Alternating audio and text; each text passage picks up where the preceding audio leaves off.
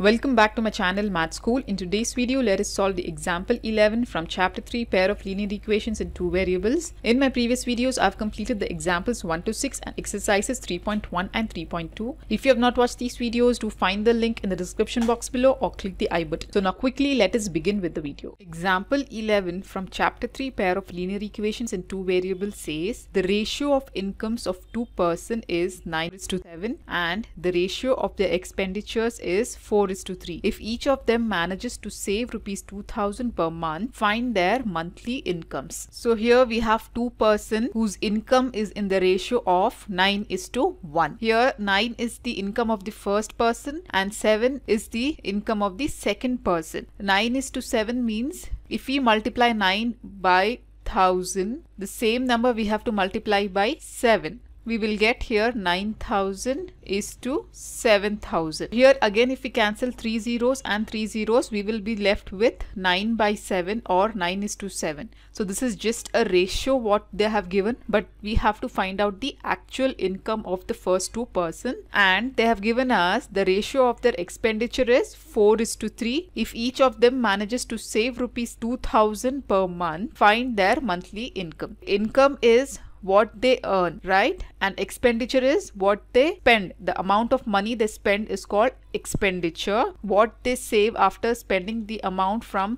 what they earn is given as the saving. So both the persons save rupees 2000 every month. Now we have to find out their monthly income. We will assume their monthly incomes to be X and expenditures to be Y. So let us write down what is given first. They have given us ratio of their incomes of two persons is 9:7. Now let the income of the first person be 9x and the income of the second person be 7x. Let income of first person be 9x. We are assuming x and we are multiplying with 9. X can be any number. It can be 1000, 100 or any number. Similarly, let the income of second person be x into 7 will be 7x. Again, what they have given, they have also given us their expenditures. The ratio of expenditures is, it is in the ratio of 4:3. So if we assume the expenditures to be some y term, multiplying y with this ratio, we will get expenditure of the first person will be 4y and the expenditure of the second person will be 3y. So let us write down the let expenditure of first person be 4y. Similarly, let the expenditure of second person be 3y. Now you should also know that whatever income we get, subtracting the amount you spend or the expenditures you have will give you the savings, right? Income minus expenditure or the amount you spend in your daily life will give you the saving. Whatever is left over money with you after you spend will give you the savings. So using this relationship, we will form the equations now. So let us first form the equation for the first person. So you can write here, we know that income minus expenditure will give you the saving. So for the first person, what was the income? 9x minus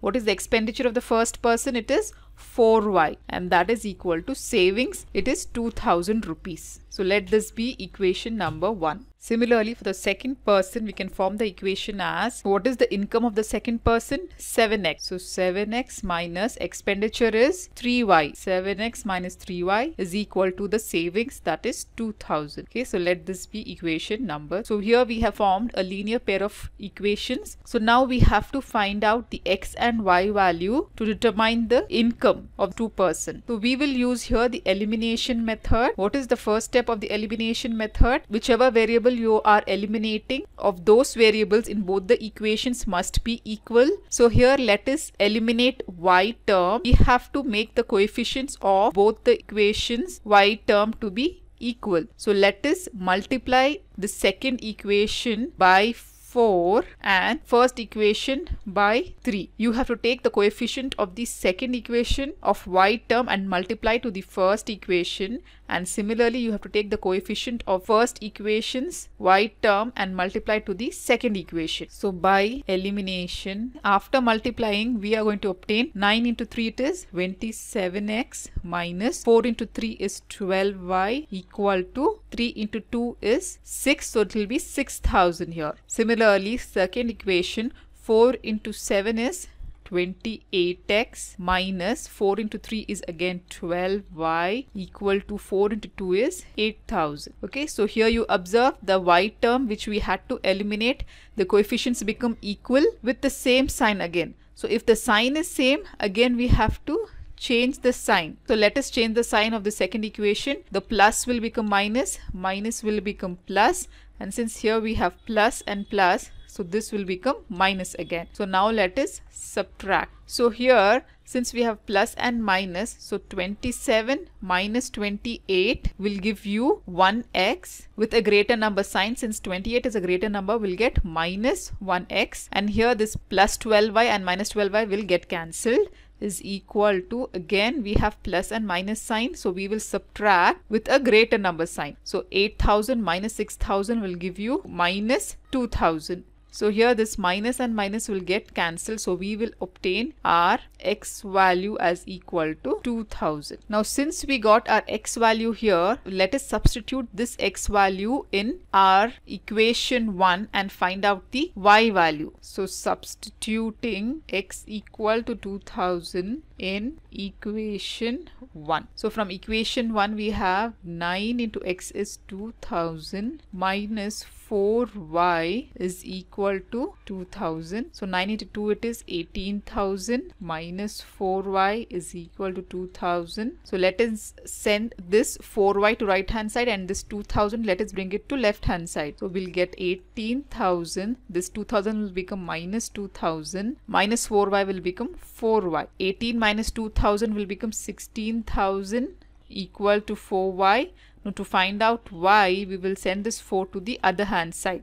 So we will get 16,000 divided by 4. So cancelling 4 one times, 4 4s are 16, 3 zeros will be left. Therefore we will get y value as equal to 4000. So we got x value as 2000 and y value as 4000. So this is not the end of the result. We have to find out their monthly income. Monthly income of the first person is 9x and monthly income of the second person is 7x. So let us multiply this x term in 9x and 7x and find out their incomes. Therefore, monthly income of first person is equal to 9 into what is x value we got, 2000. So that will be 9 into 2 is 18,000. Similarly, monthly income of the second person, it is 7 into x, 7 into 2000, that will be 14,000 rupees. So this is the result. Here they have asked us the income, so we multiplied with 9x and 7x. If they ask you expenditure, then you have to multiply y value, that is 4000, in 4y and 3y and find out the expenditures. Okay, this is also a very important problem. Hopefully you have understood this example where we have used the elimination method. This is how we solve this example 11. If you have any further doubts, do comment me below in the comment section. In my next video, I'll be solving example 12 from chapter 3, pair of linear equations in 2 variables. So till then, do like my video, subscribe to my channel, and don't forget to hit the bell button below to get the latest updates of my videos, as I'll be completing the whole syllabus for class 10th SLC NCERT Math. And also do watch the related videos of chapter 3, pair of linear equations shown on the screen. Thank you.